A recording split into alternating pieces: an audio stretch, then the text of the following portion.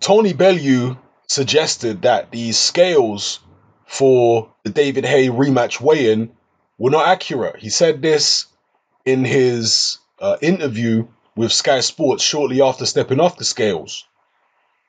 He implied that the scales were weighing heavier than they should be by a few pounds. Now, this is possible, and I guess it would maybe exonerate me a little bit if it was true, because I thought that David Haye looked lighter than 220 in the lead up to this fight. So it's possible the scales were out, but if the scales were really out, then wouldn't several of the lighter weight fighters who weighed in have been over the weight limit? Because this is a heavyweight fight between David Haye and Tony Bellew, so there's no weight limit. They don't have to worry about that. But the lighter weight guys, if those scales were off, loads of them would have been going overweight, right? So that would lead me to believe that maybe the scales were not off. Now, another thing which some people are talking about is the fact that David Haye had jogging bottoms on, or shorts or something, or maybe shoes. I'm not sure. I haven't checked. This is what people are telling me. They're saying he had like tracksuit bottoms and shoes, or shorts and shoes, or something like that. And those would have added a few extra pounds to his weight. Again, that's possible. If he was wearing some heavy jogging bottoms and shoes, it could have added 2 or 3 extra pounds, and maybe he does only weigh 217. And there are some people suggesting that maybe David Haye deliberately came with shoes and whatever jogging bottoms on if he was wearing those. I haven't checked, but some people are suggesting that he deliberately did it to try and throw Tony Bellew off, because Tony Bellew had said previously that he will know how this fight is going to go when he sees David Haye on the scales and knows what weight he's come in at. So perhaps David Haye is attempting some misdirection and psychological games here by making Bellew think he's heavier than he really is. And potentially that could affect Tony Bellew's approach in the fight. I don't know if this is the case. I'm just putting out what people are saying. I'm just relaying information that other people are suggesting. And another theory that some people are putting out there is that there could be some corruption going on here, because the bookies have been taking bets on what Tony Bellew and David Haye were going to weigh in at. You know, if Tony Bellew was going to weigh over a certain amount, or if David Haye was going to weigh over a certain amount, bookies have been taking bets on this. And there are people out there suggesting that there could be some collusion going on, you know, whereby the scales were deliberately tampered with not for the previous fighters, but specifically for David Haye and Bellew. So between, you know, whenever the last fighters weighed in on the undercard, and between and when Haye and Bellew stepped on the scales, there was some tampering of the scales to make them heavier than they really are, so certain people could win money from the bookies on their bets. Again, I am not saying this is the case. I'm just telling you what is out there in the world of the boxing fans. These are the things they're suggesting. I have no idea. I have no knowledge about any of this kind of stuff. You make of it what you will, all right? So, and when I say no knowledge, I mean no knowledge of this kind of stuff with regards to this fight. Stuff like this has gone on throughout boxing history and, you know, the past, no question about it. But for this fight, I've got no knowledge about whether any of this is valid, okay? So, yeah, let me know what you think. Now, does any of this even matter? Will it affect the fight? That's the bottom line. Even at 220 pounds, if David Haye really does weigh that, you know, potentially he's a bit lighter. But even at 220, I'm still picking David Haye to win. I think, now I could be wrong here. You know, maybe Tony Bellew pulls it off again. Maybe David Haye gets injured again. Maybe Haye's way more over the hill than I realize.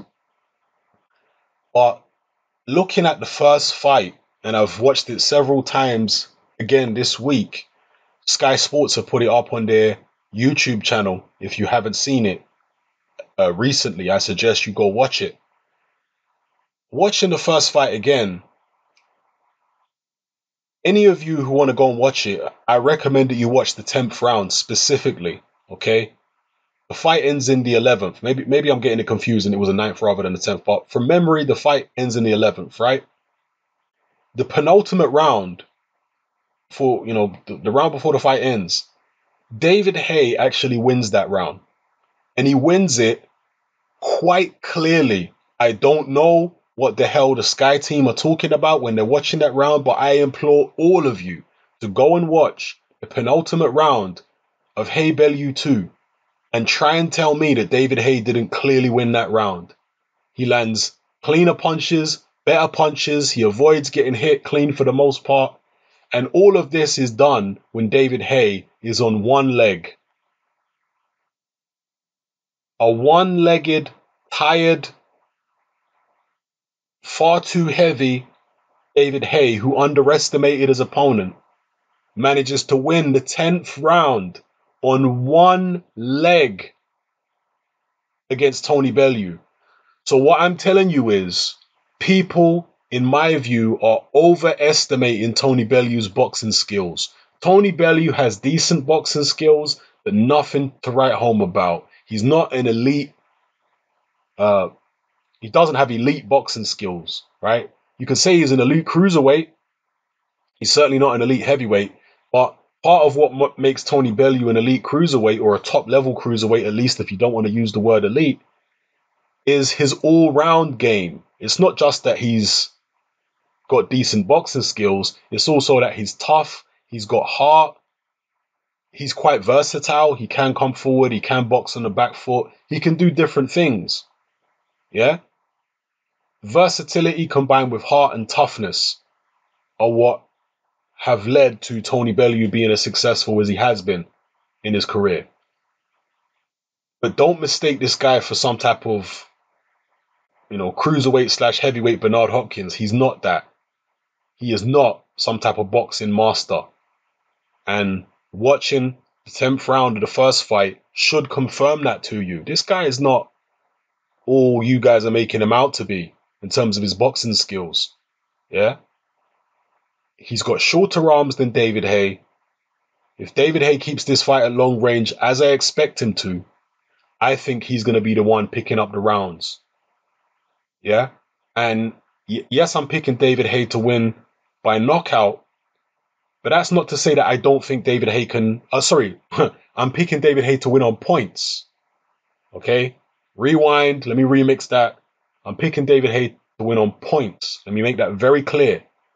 Now, that's not to say David Haye can't win by knockout. He can win by knockout. He might win by knockout. The reason I'm picking him on points is because I think he's going to play it safe.